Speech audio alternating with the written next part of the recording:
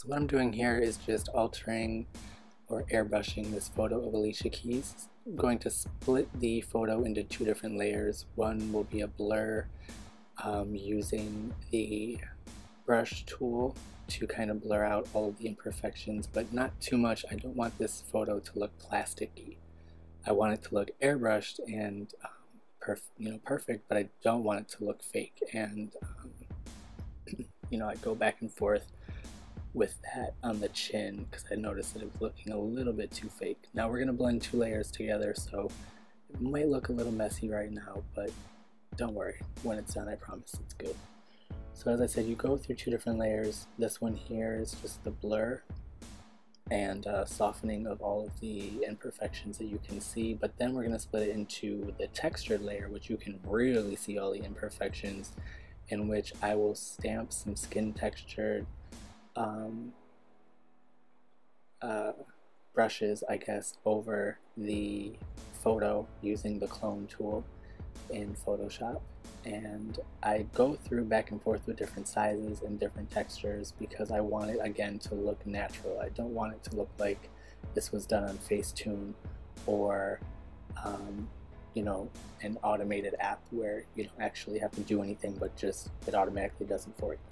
So I really want the real authentic skin texture. So I'm taking some of the texture from the neck and applying it to the face. It really makes the pores look real and not so airbrushed.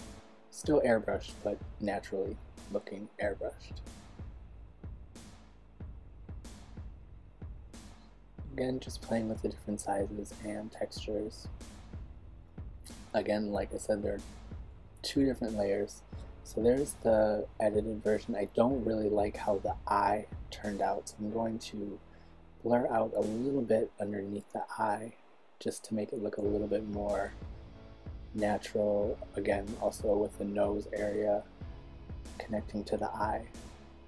And I'm going to add some noise and some texture to the actual photo to make it look more realistic.